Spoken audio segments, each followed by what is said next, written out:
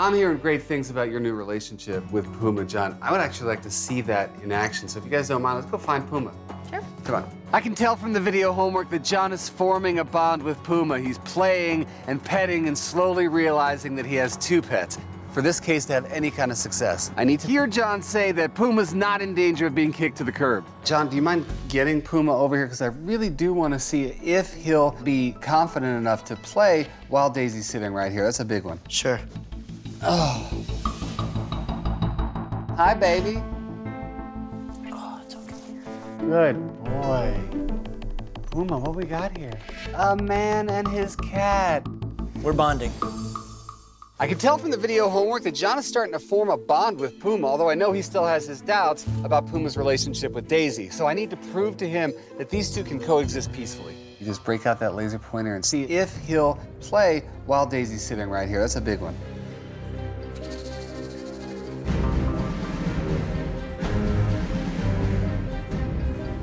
Pick up that laser. Great, nice going.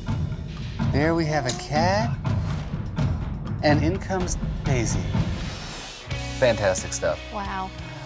Whew. Hang on, guys. Don't feel like you need to break this up. Yeah, this would have never happened the first time we were here. Very nice. They've gotten pretty close before, but... He would have never just walked right through the middle of us. Man. That's the proof. All right, now, I gotta put the question to you, John. Are you going to get rid of him?